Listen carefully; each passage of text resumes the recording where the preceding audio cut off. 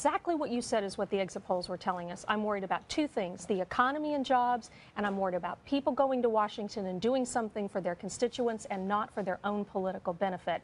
I will tell you that is a large order when it comes to Washington, D.C. And voters really have been dissatisfied with Washington. We've seen that both with President Obama and the Congress. There was also a feeling of lack of leadership, lack of faith in government and government institutions. We saw that with the Ebola crisis.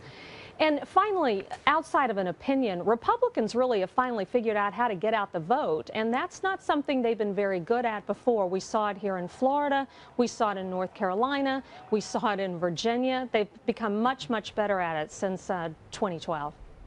You're now starting to hear about some of those big issues the Republicans want to take on. Reforming the tax code, budget issues, and of course the Keystone Pipeline issue that's been held up now for several years. The question is, which you asked Haman earlier, is what happens with immigration reform? Now, Republicans didn't get the 60 votes they need to overcome a filibuster, nor the 67 needed to override a presidential veto. But you know, Scott, even before they get to any of that and how they're going to work with the administration, Republican leaders are really going to have to, both in the House and Senate, get their own party in line. The House is much more conservative, and there are several members of the Senate, as we know, who now want to run for president. And so how will they use those issues for their own benefit? As Taman stated, the president's going to be having a press conference this afternoon. Look for questions to center around how he plans to use those veto powers that he has. He's only used them twice so far, and that's been for technical issues.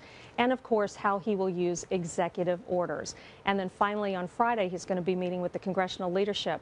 Let's see how that goes and how long we see some sort of conciliation here in Washington, D.C. I'm Regina Hopper. Medical marijuana goes up in smoke, but will it come back in another form? This issue came to the ballot for a political reason, and it got beat for a political reason. And so, but yes, the legislature does have the ability to bring it up. Will they bring it up will be the issue, because there were some who argued that the reason that Charlotte's Web was even in the legislative process was an ability to kind of buffer against the Amendment 2. In other words, for those who didn't support Amendment 2 to be able to say, we gave you something in the legislature, you don't have to support Amendment